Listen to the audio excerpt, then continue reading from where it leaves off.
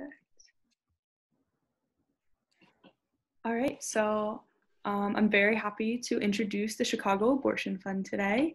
The Chicago Abortion Fund is a nonprofit organization that provides, in their own words, quote, financial, logistical, and emotional support to people seeking abortion care, end quote. CAF supports those seeking abortions at every step of their journeys, with services including pre-abortion informational resources, monetary grants to assist with the cost of abortion care, and monthly post-abortion community circles, to name just a few.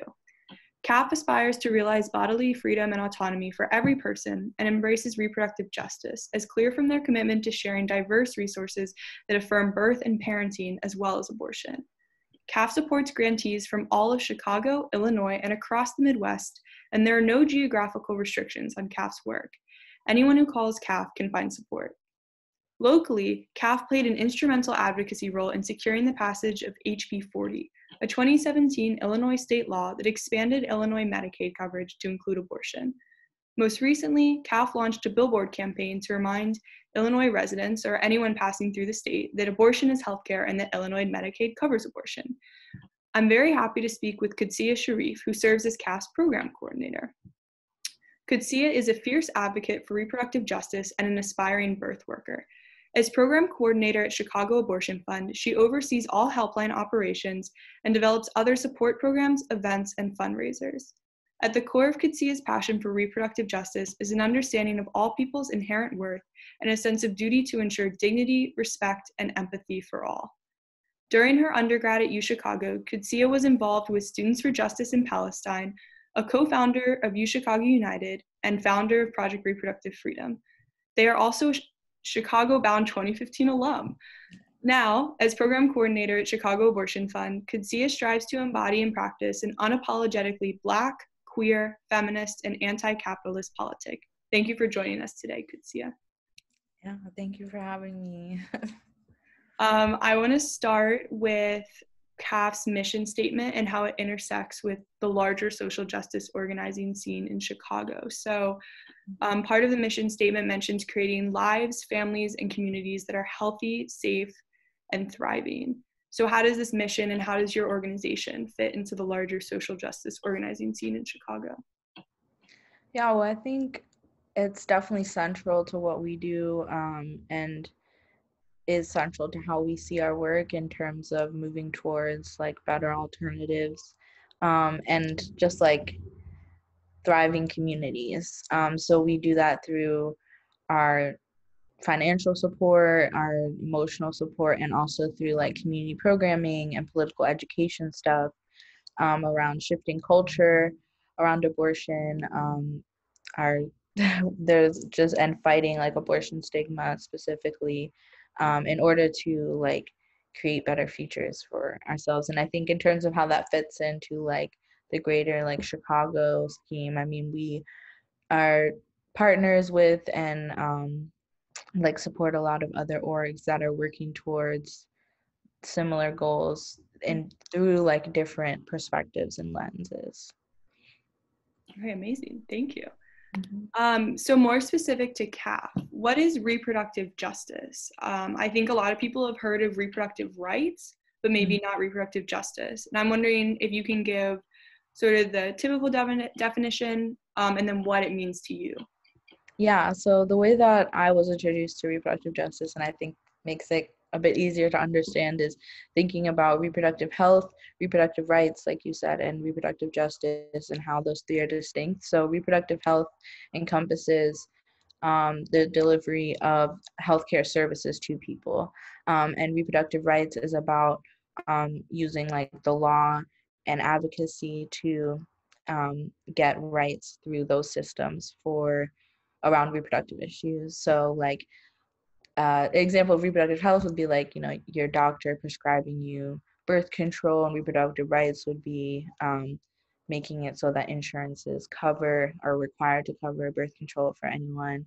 And then reproductive justice is a framework that encompasses like holistically what reproductive health and rights might fail to in terms of addressing systems and culture and how those ultimately drive those other things. So CAF also does like advocacy work around laws and legislation as well. But our work and our vision and how we like see our um, our delivery of services. So like although we do, we do provide direct services, when we're doing that, we're thinking about the other systems and things that might be impacting people, because we know that access, just being able to get an abortion, isn't the end of the conversation for so many people. We're talking to people that are struggling to pay for an abortion, but there are also other barriers like transportation, getting to the clinic, interpersonal violence, and relationships impact our ability to access healthcare too. So that was kind of dabbles into what reproductive justice can encompass. It can encompass economic justice and also housing justice, gender justice, and lots more. Yeah, thank you. I like the term holistic for describing it. And I feel like that also tied in with how CAF intersects with other social justice organizations. Mm-hmm. So you mentioned this a little bit earlier, but I also noticed this when I was looking through CAF on your website and on your social media, but it seems like you really incorporate community building and emotional support alongside more like pragmatic support, like financial and logistical support. So why is it important to do this, or how do you do this? Yeah, that part is definitely really central to what I think makes Chicago Abortion Fund unique. Um, and really, I think a lot of other abortion funds across the country are doing the same thing, but our work touches people. And when we aren't centering people in what we do, it fails to meet the needs and things that people are wanting. And we believe that everyone deserves to have a dignified experience, and we want to do everything we can to support them and help them feel affirmed in their decision, because we know there is so much negative stigma that folks are just seeing around us, whether it's directed at them by someone personally in their life, because of their decision to get an abortion, or just messages they're seeing online or from politicians. Like, those things impact people. And so we, in on our helpline, we have case managers who are calling back folks and helping getting them funding, but also asking them if they have support, do they have someone to talk to, um, and like offering that extension, because we know a lot maybe in the healthcare system, like our providers, they are amazing, but they can't provide wraparound care. Just the restrictions of being within the medical and healthcare field don't allow for that, which is a different discussion. But we, yeah, just to wrap it up, yeah, we're really trying to meet people where they're at and understand that everybody's experience is different. So there's no one way to support someone in their abortion. And we're trying to do everything we can to fill in the gaps that people aren't getting from their communities or environments. It's amazing. So, as you mentioned a bit earlier, CAF does advocacy work related to legal restrictions or just the legal system in general, and how it connects with reproductive justice. And I'm wondering, in your experience or in CAF's experience, how does sort of grassroots community-centered organizing or organizations interact with the law and public policy, or interact with these larger systems that have a lot of power in restricting or governing how people achieve bodily autonomy in this case? Yeah, well, I think I kind of have two answers for that. And one isn't necessarily policy related, but I think Chicago Abortion Fund and our community and the ways that folks mobilize in our peer-to-peer fundraising campaigns shows the ways that people power can have impact on people's lives. Like, that is last year, I guess this year, during the pandemic. What is time? At the end of April was when we were planning to have our big annual fundraiser. The year before, we'd raised almost what was it? We raised a lot of money. And then this year in 2020, we were able to fundraise over $80,000 in peer-to-peer fundraising, like during a pandemic, which is just incredible to me. I think the ways that people are able to pull together money in that way. And I think, again, I think it speaks to like people power and being able to move big systems. But then the other part, again, yeah, with advocacy, we CAF has played a big role in the passage of HB 40. I wasn't part of the organization then, but leadership then um, really took storytelling. Brittany Mosseler, who was the executive director, she told her abortion story to Bruce Rauner, who was the governor at the time. And that really uh, pushed him to make his decision, I think. and and we are really invested in building the leadership of people who have had abortions and who have been funded by Chicago Abortion Fund, because we believe, alongside organizations like We Testify, that people who have had abortions and are having abortions should be the ones talking about it. um, and so yeah, and with HB 40, it was a lot of like support also from our partners in Illinois, like the Illinois Caucus for Adolescent Health, also played a really big role in building people power and just like talking about what was going on and bringing to the forefront, because abortion is seen as like controversial. Just getting people to talk about it can really have an impact on individual lives and those big systems, and move people like the governor to support things that maybe they wouldn't have if we weren't bringing these conversations to light. Yeah, I mean, it's pretty amazing to hear that, like, the power of abortion storytelling in that legal setting. I mean, when I was growing up hearing about abortion, the dialogue was always pro-choice or pro-life, not really about personal experience or storytelling. So that's really great to hear. Yeah. When I was talking to Alicia, who actually interned with CAF, is that correct? She mentioned independent clinics versus Planned Parenthood. There's a distinction there. And while we're on the topic of sort of like the structures related to abortion care, I was wondering if you could talk a little bit about that. That's not something I'm familiar with. Yeah, actually, there's definitely, I mean, so Planned Parenthood is like a big abortion provider that a lot of people think of. When they think of abortion providers, they might think of Planned Parenthood. And then there are independent abortion providers that also provide abortions, but aren't talked about as much and also don't get the attention of funders. So CAF is really dedicated to like supporting our independent abortion providers, our local providers. And we also work with Planned Parenthood, like not to, like Planned Parenthood plays a really important role in our communities in terms of providing care. There's so many clinics in the Chicagoland area, in places where there aren't other clinics. So people would have to travel, you know, out of their neighborhood or out of their county or whatever. So with independent providers, yeah, they don't have that like name recognition. But we work with a lot of our independent providers in the Chicago area and also in other states, because people are actually, majority of abortions in the country happen at independent abortion providers. I think it's like 2/3 of abortions are being done by independent providers, and they are really, you know, they are providing care for people. And so yeah, I think in terms of like structures, like the funding piece is there, but also, I mean, independent providers provide jobs in their communities as well.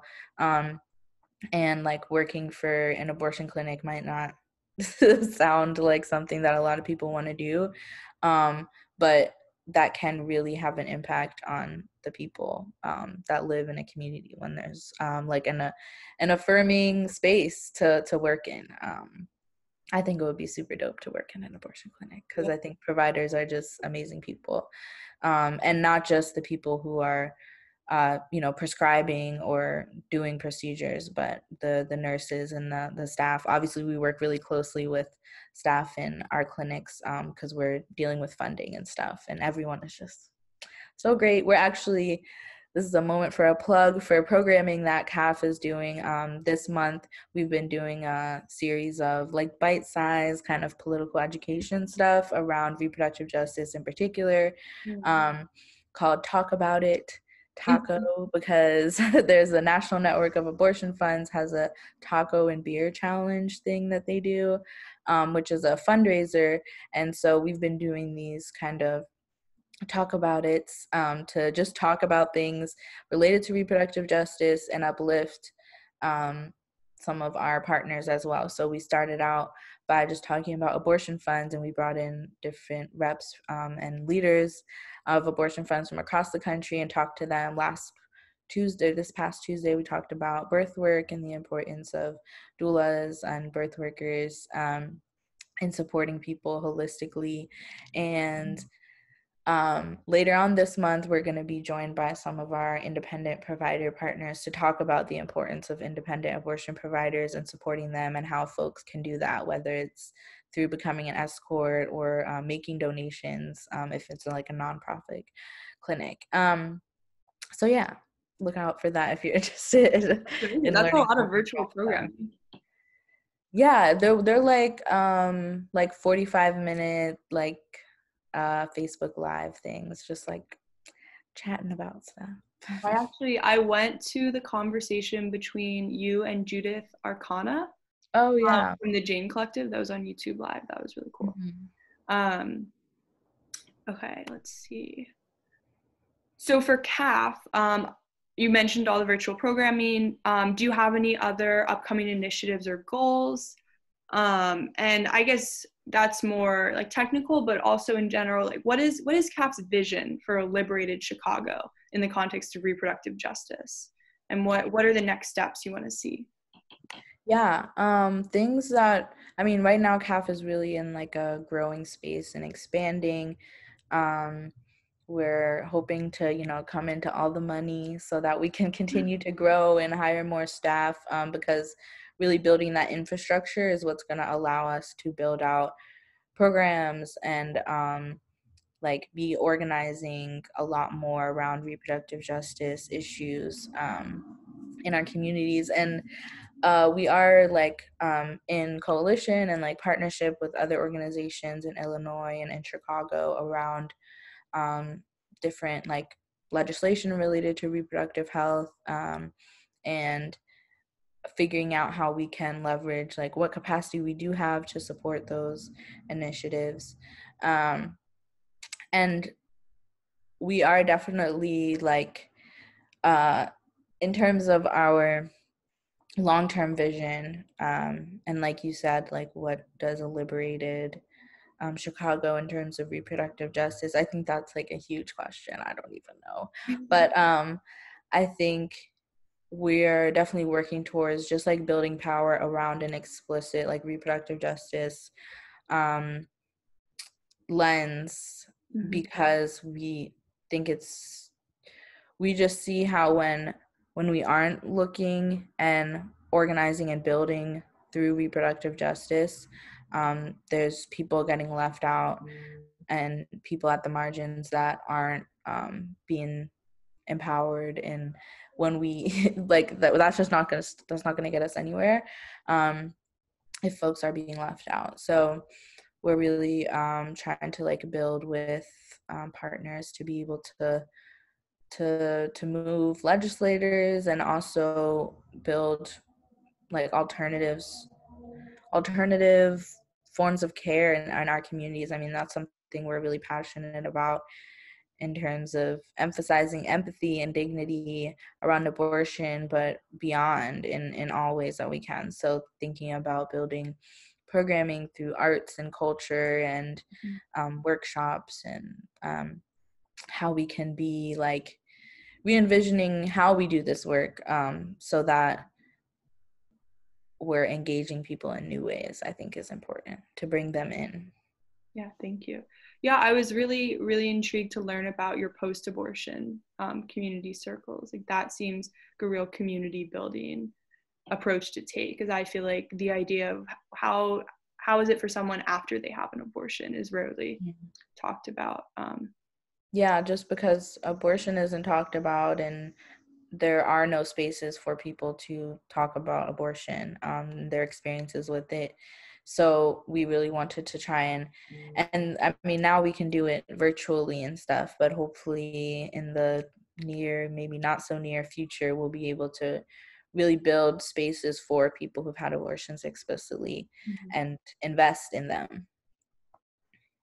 Yeah, the mention of the virtual nature of everything right now brings me to a question about COVID, and how this pandemic has impacted your work, and the people you serve.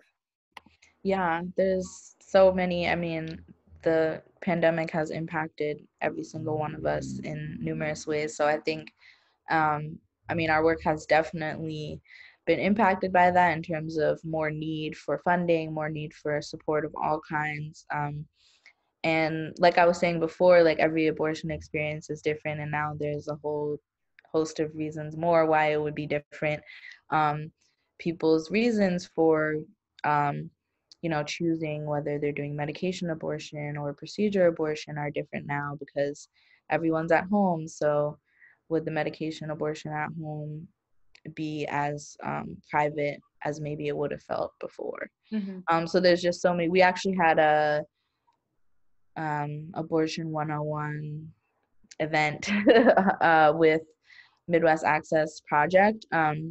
And they train residents and people who are becoming healthcare providers in abortion care when they can't get it from their own like education because most med schools and places aren't teaching about abortion. So anyway, we collaborated with them and we talked for a long time about all the ways that COVID has been changing access and impacting people's ability to get the care they need when things were really locked down. There were clinics closed or less appointments.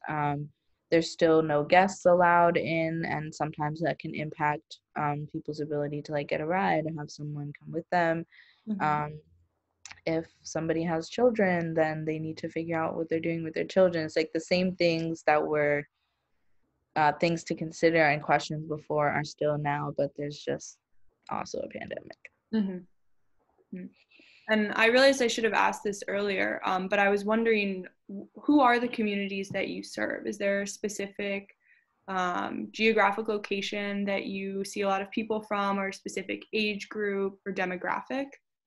Well, not really. I mean, like I said before, we'll help anyone who needs our help. So, I mean, we fund most at like the clinics that we work with most, but there are plenty of other abortion clinics that we aren't currently working with.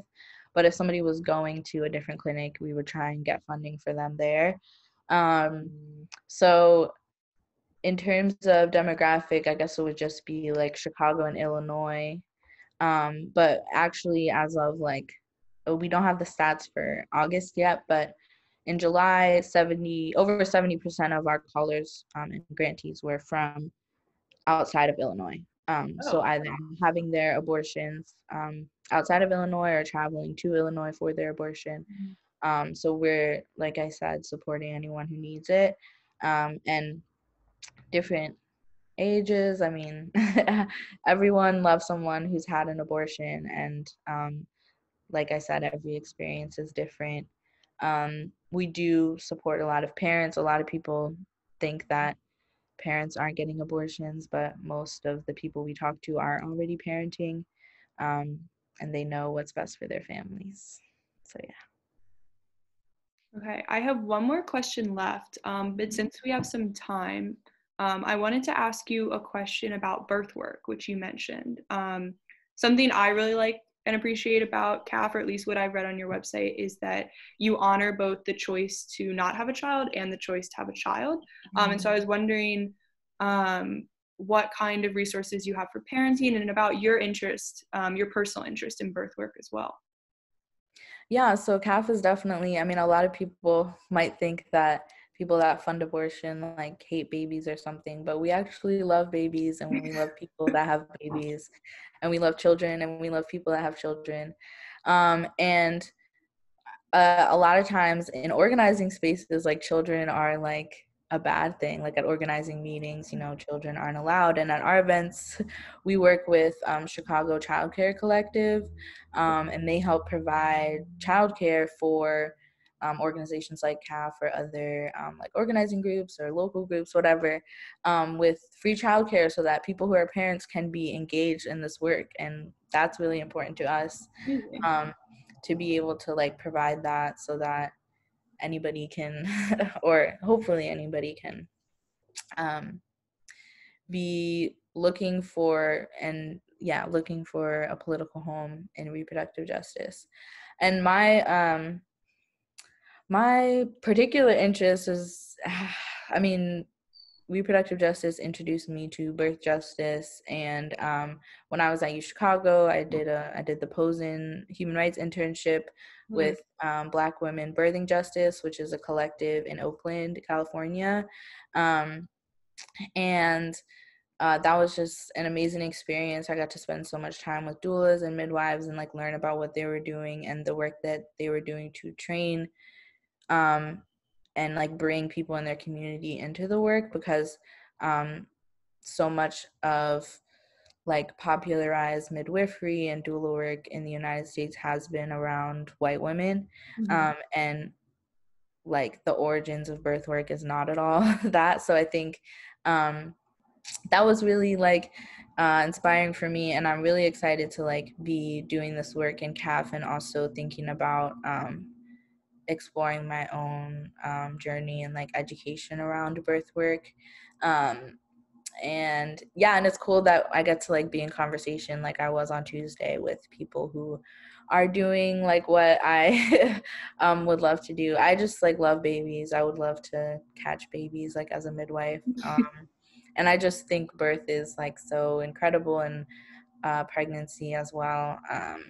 And I just want to like, my interest is in like supporting people, getting to like witness the magic, I think, but really getting to support people so they can be empowered to like do what they want and listen to their bodies in a way that we're so often told not to.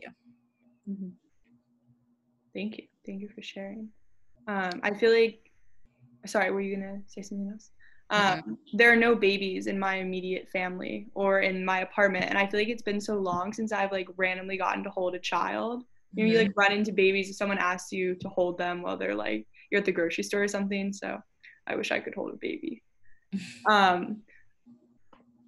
Finally, do you have any advice for someone who would be interested in engaging in the kind of work that you do? And obviously it's going to be UChicago students watching this, so I feel like your advice about engaging in channels at UChicago or just about UChicago in general could be like particularly helpful. Yeah, I mean, UChicago is like, it can be a lot sometimes, and I think for me, just getting through college was like a lot. And finding like people that were interested in the things that I was interested in like was what grounded me. And that was through, a lot of it was through organizing stuff, and also just surrounding myself with Black people. And in terms of like, I did end up starting Project Reproductive Freedom, and that was kind of just like, I came back from my first internship, which I got like Metcalf funding for, to work on the helpline of my local abortion fund. I'm from Philadelphia. I'm also from Philadelphia. Oh yeah. So it was like, I came back to campus and I was like, nobody's really talking about this. And I think there's so many things that you can be passionate about. Sometimes it can feel like yours is maybe too niche or something. And I just like posted on Facebook, like a Google form, like who would be interested in like starting an RSO? And then it actually happened. I never would have thought that it would have happened, because starting an RSO isn't as easy as like tour guides like to make it seem.